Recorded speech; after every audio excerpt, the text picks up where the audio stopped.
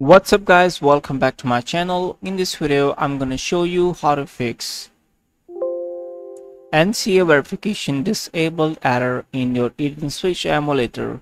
Whenever I try to open any game in my Eden Switch emulator, I will face the error. So let's get started. Reopen your Eden Switch emulator, go to emulation, configuration, and go to system here and uncheck this option here. Okay, right click on your game and go to configure game.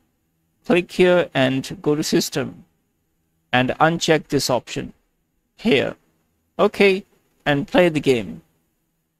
Solution number 2, if you're still facing the issue, then you can use firmware version 19.0.1. okay, and go to tools here, install firmware and zip. Go to desktop and install this one and open.